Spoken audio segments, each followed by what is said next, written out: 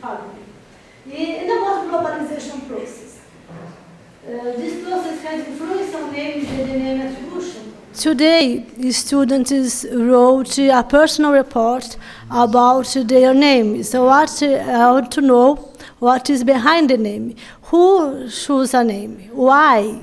And of course, the motives for choosing a name has to do with culture, maybe globalization nowadays.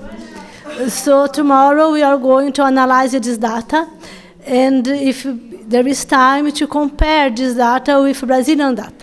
It's the first time I'm here. Lithuania is so beautiful, it's so rich in histories, there are so many museums. I really want to be here again, many times.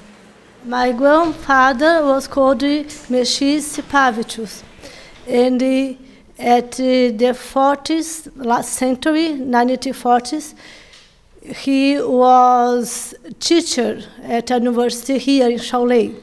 And my grandmother was from Šiauliai also. So for me, it is a great delight to teach here, exactly in the same building my grandfather was teaching on the 40s.